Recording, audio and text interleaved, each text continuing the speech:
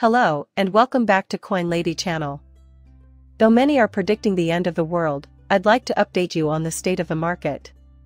After I show you some metrics and exactly what is happening in this market, perhaps we can even relieve your fears a little. The cryptocurrency market as a whole is down 1.7% at the time of this recording, with a total of $1.11 trillion worth of coins and tokens in circulation. XRP is down 3.5% in the last 24 hours. Also, 4.3% of the XLM Lumen is available while seated. Just over 10 cents as of this recording.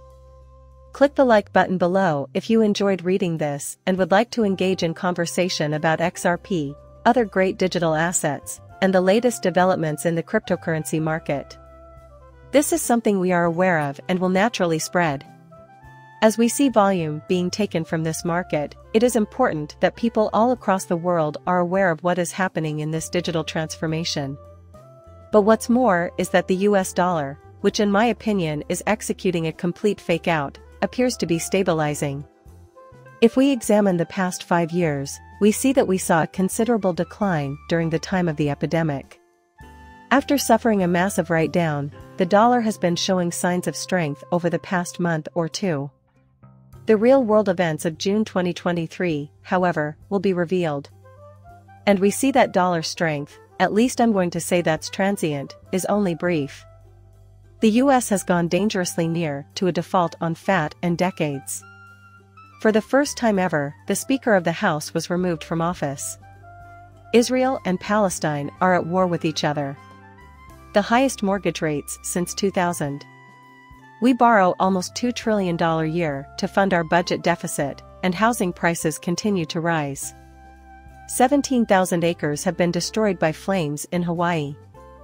Voluntary output cuts from OPEC come as a complete surprise. The price of a barrel of oil has been above $95 for more than a year now. Here in California, where I am, a gallon of petrol costs roughly $7. The United Auto Workers have called for strikes at Ford, General Motors, and Lantis. Every day, we are living through a new chapter in human history. Right? Once more, US dollars. They assert that the sudden collapse of the US currency, anticipated by the Fed inflation flip of $8 trillion, will cause a critical price bubble in Bitcoin, Ethereum, XRP, and other cryptocurrencies, making them competitive with gold.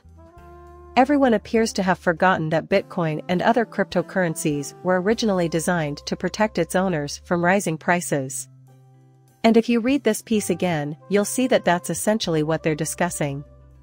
Since they have no choice but to restart the money printer, inflation is also discussed at length. But what are large organizations like BlackRock trying to achieve? Specifically, they want to invest in digital currencies. We know they've been discussing this since we overheard them. Institutional interest has risen dramatically in Bitcoin and, to a lesser extent, other prominent cryptocurrencies like Ethereum and XRP. BlackRock has taken the lead on this, as their voices have been heard throughout this process. Institutional investors can now buy Bitcoin. This has led to a great deal of speculation. I don't think the rumor that BlackRock is working with Ripple and investing in XRP is too far from the reality.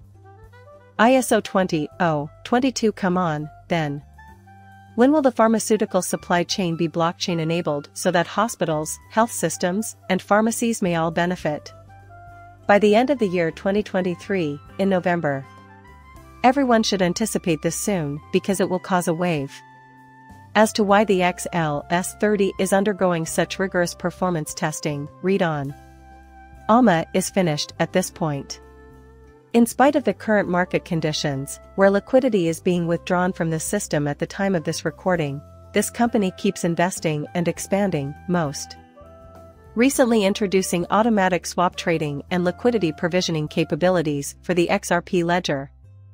Has this been the plan the whole time? In light of this, ISO 20022 look at this. Fast adoption of CBPR and structured address data. Structured address data is implemented in SEPA.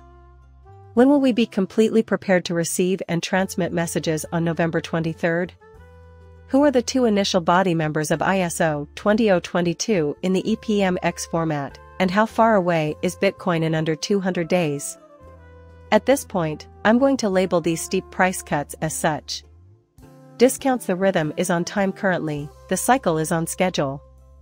The next 200 days will fly by in what seems like a blink of an eye, and we can be sure that much will have changed by the time we look back at what has just emerged regarding the Middle East.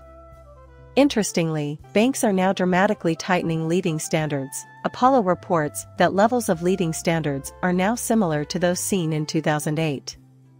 But the Federal Reserve and other major financial institutions insist we're heading for a smooth landing. The general consensus is that gentle landings are undesirable. It doesn't look like we'll be making a soft landing, though. From where I sit, it seems like the dollar is poised to collapse. Also, the flow of capital must go somewhere.